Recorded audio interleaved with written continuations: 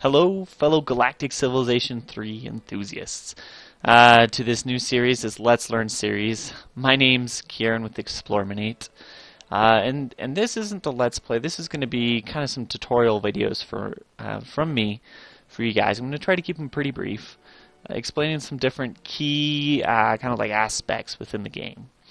In exploring the forums and whatnot through development, I see a lot of, how do I play this game? It looks great, but I have these questions. And while there is a pretty useful tutorial, which I recommend you looking at within the game, if you're like me, I don't like reading a lot of text. So maybe this would be a little bit a different approach for you to learn some things. And hopefully I'll cover some things not necessarily explicitly covered in the tutorial. So, this first video we're going to cover the economy. Now, the economy in this game virtually occurs just on the homeworlds.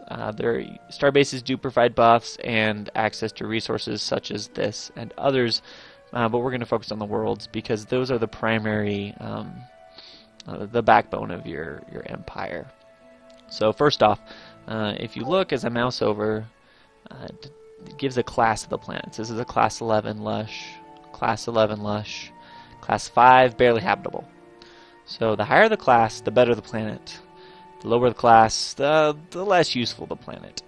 And that's mostly that number. The higher the number, the more hexes there are to build things, such as factories or research laboratories.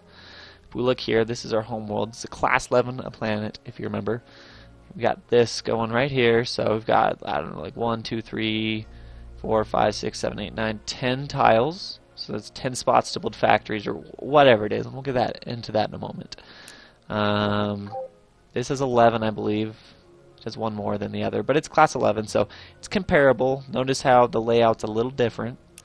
And then our class 4 world, you pretty much just got 2. I got 3, excuse me. So when you're deciding which planets to colonize, that should be an indicator. Typically a higher class world is going to have more bonuses. And then also something to look for, none of these planets actually represent it, but sometimes they'll have traits to them, like maybe an active core or something. And below that it will say like plus 25% to manufacturing, or sometimes they have a negative effect along with that, so it could be minus 25% food production or manufacturing or whatnot. So these planets again don't exhibit any inherent traits, but keep those in mind. That might play a role in how you decide to specialize a planet. Yeah, so let's just jump right in here. So one thing, there is a difference between production and manufacturing. I don't really want to get in deep with these videos. Manufacturing is basically how fast the more manufacturing you have, the quicker you can build buildings or ships. Production is a number that refers to a combination of, well, there are buildings that add production, such as your civilization capital adds 5. You see there, Durantium refinery adds 1. Those can add production, but it's also a factor of your population. So think, the more population, the more production. And so that's a base number, and then you add the multipliers from these buildings. So 8 population offers, we'll say 8 production by default. It's a little bit more, but think of it that way. And then if you have 100% bonus from your factories, that 8 turns into 16, and that's why this would reflect, say, 16 manufacturing. So hopefully that makes sense. Remember, production is population plus a few other things you'll run across, and then you add in the multipliers from your buildings. So let's look at some of these buildings. We're talking about the multipliers, right? So here is a basic factory. This is just your tier 1 factory.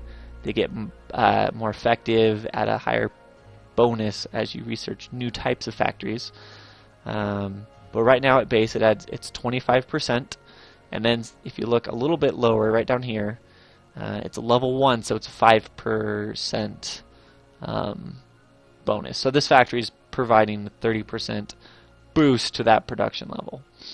And so you can quickly see, while population is important, you kind of have to draw the line, right? Because if you just have just people, you're missing out on, I guess, your ability to produce money, research, or manufacturing. because 3 factories pretty easily. If we look, I'm like about 100%, so I'm doubling my production value. So you're going to have to balance farms and factories, or farms and laboratories and whatnot. Now, one thing I love about GalCiv 3 is that you're not just building a factory or a barracks or a research lab. Where you place things in regards to these hexes matter. That's called the adjacency bonus. So if you look at the same factory, I talked about those 2 numbers, but look at the very bottom, it says bonus to adjacent improvements means +1 level to manufacturing. So what that means is I get it's a higher level, so it's a more effective factory if I put it next to another factory. So this is level 1, this is level 1, this is level 2, because he's next to other guys. So if you notice, he has that same 25% base manufacturing addition, but he's 10% boost on top of that. So he's adding 35%, as opposed to these just have 5, so they're 30%. And that 5% might seem silly, but it really starts stacking once you put other buildings that just offer adjacency bonuses. Like, say you add 5 levels, that would be a 25% boost in manufacturing. So essentially the factory would be doubled its efficiency.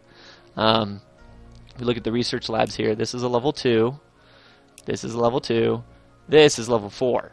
So it has a 20% research bonus on top of the 25. So because this is right next to 2 adjacent research laboratories, it's essentially twice as effective almost, right? 20% instead of just 5. So you're hitting 45% instead of just 30. So where you place things matters is what I'm getting at. And that's really fun. So this planet, you can see I could cluster things here. This planet over here is more snakes, so I'd have to decide what to put there, be a little less effective, and maybe getting really high adjacency bonuses. The optimal situation is something like, if this hex was complete, you surround it and pop something like a factory, not just a factory, sorry, like a solar power plant, something you can get later on, which provides huge adjacency bonuses, and then all your factories would be like level 4 or 5. So then instead of like having 6 factories, it'd be like you have 12, if that makes sense. So adjacency matters. That's the take-home message. Also, as you notice, there's these little symbols at the bottom of these hexes, right? The rest of them don't. So if I click on the rare earth minerals, you see I'm adding +2 to research. So that's actually where most of this level 4 comes from. Because you can only provide an adjacency bonus, I believe, to the building to one building next to it. So he's basically helping him, he's helping him, he's helping him, right? So they'd all be level 2, but this is level 4 because this tile has rare earth metals. So it adds +2 to research, or if I put the factory there, it'd add +2 to manufacturing. But in this case, I've chose to put research there. This one provides a boost to wealth, but I decided to go for clustering my research laboratories as opposed to a building that would provide an economic boost. So just because it gives a bonus doesn't always mean you're going to want to build that improvement there, right? Because if these are all research laboratories, there's no reason to have just like a lone market there producing additional income.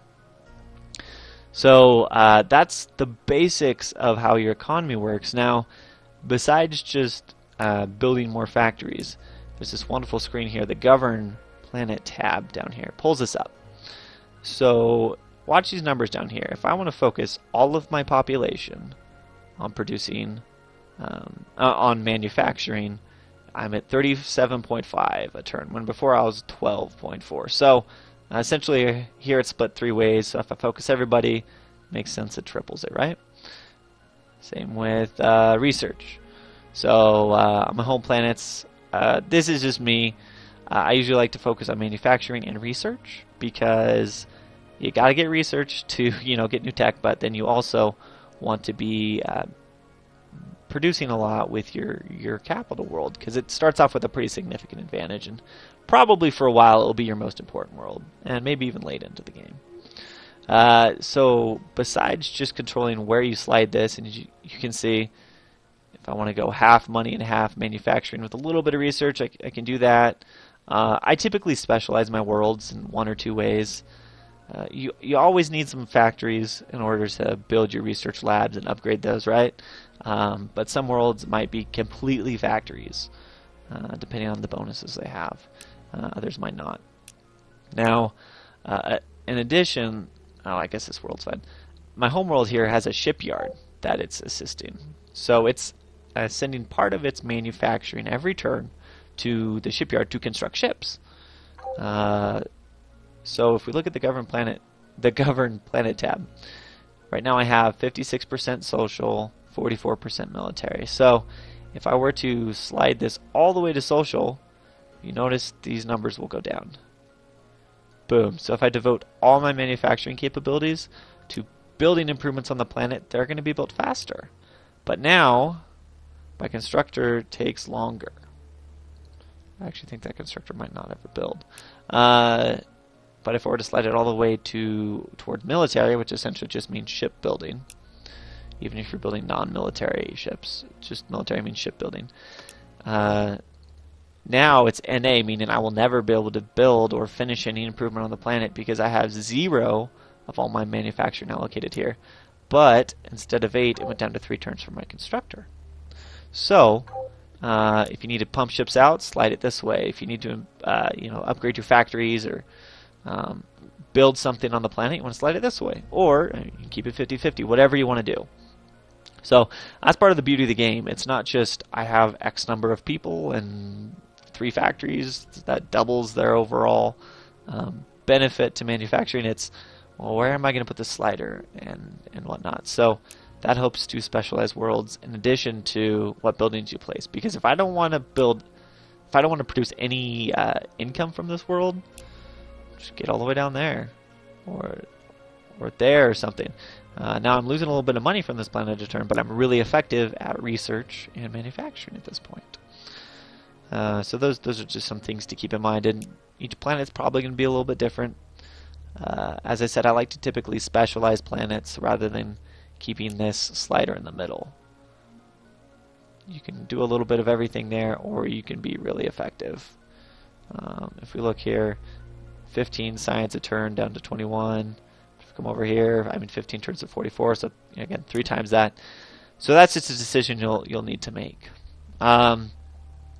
So that is essentially how your economy operates. Those are the decisions you are required to make as a player in order to make your economy more or less effective. And then one last thing, I'm not going to explain all these numbers in this video, but I will talk about population and food. So food represents the sorry, I thought it was right there. The food. This is the food cap. This is your population cap. So I can't have more than 10 people. Each one is a billion. So I can't have more than 10 billion people on this planet. Now, this number can be improved by building farms, which I don't have that tech for yet. But I think the base farm provides 2 extra food or something like that. So if I built that right there, this would be 12. Now with almost everybody, they have growth that just happens automatically every turn. You're different. Won't really get into that. You have to build your population. But as you see, the growth is 0.1 a turn, which essentially means the next turn I'll have 8 population. 11 turns from now, I will have 9 population. 21 turns from now, I will have 10. So I'll be at my cap. So there are buildings you can build to increase this growth rate because 0.1 a turn is pretty slow, especially when population is a main driving force in determining how much you produce of any of these 3 items. So, if I was close to cap, if this was 9.9, I'd want to have a farm almost already done so I could get that population higher. But that's what those 2 numbers mean. So build farms to increase the amount of people on a planet, and build other improvements to improve the growth rate, or just let it go. 0.1 a turn, it's okay. These games can take a long time. You don't need a bunch of population real quick. I have found though, if you do focus more on social, and you bring, well, I think it's mostly just the social. It's not enough at this point. But if you focus on social, it's going to improve the growth rate. So I've seen planets where I'm getting 0.6, even above 1.0 a turn. And then if you're focused on manufacturing, your growth rate will go down. So keep that in mind. So yeah, I'm just going to leave it there. That is the basics to run your empire. There are other things I'll let you look at and whatnot. But if you understand that, you'll understand how to build things, how to research, and how to make money, which is just the backbone of any 4X game. But that's how it works here in Galciv 3. So thanks for watching. If you have questions, if something wasn't clear, feel free to ask in the comments below. But I hope you enjoy these videos, that they're instructive, and I will catch you next time. Thank you.